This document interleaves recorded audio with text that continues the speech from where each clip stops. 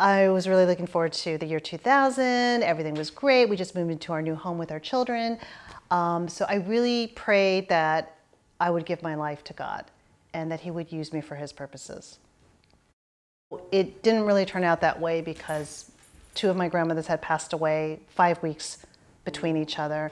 And then I get this cancer diagnosis. All these different scenarios came into my mind.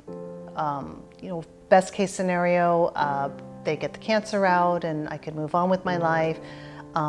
Worst case scenario, the cancer has spread in my body and I'm no longer here. And then there was an in-between where it spread and I needed a hysterectomy and I would not be able to have another child. And my husband and I did want 3 children, so that hope kind of shattered. This is a scenario I may have to just accept.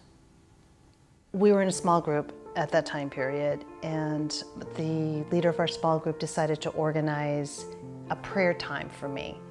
And they were going to lay hands and anoint me with oil before my surgery the next morning. So it was a rainy night. Nobody really, I thought, would show up, but 20 people showed up and they fasted for me. And they laid hands and they anointed me with oil. And I felt a lot of peace and gratitude just surround me and just, really lifted me up in prayers of healing. So I had a lot of thoughts going through my mind that night, but I think I was just overwhelmed with gratitude and surrender. So the next day I go through the surgery and the doctor says that they will find out the following day if they've removed all the cancer out of my system.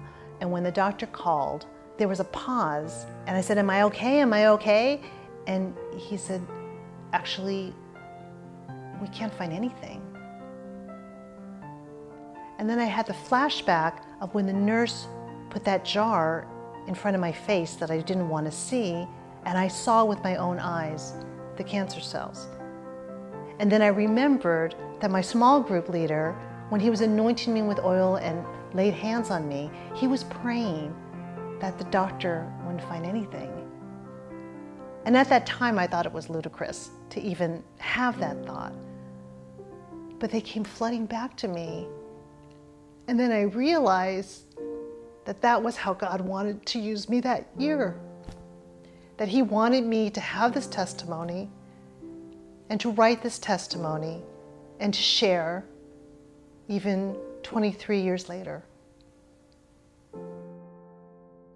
And 2 years later, we had a 3rd child, completely healthy, our son Brandon.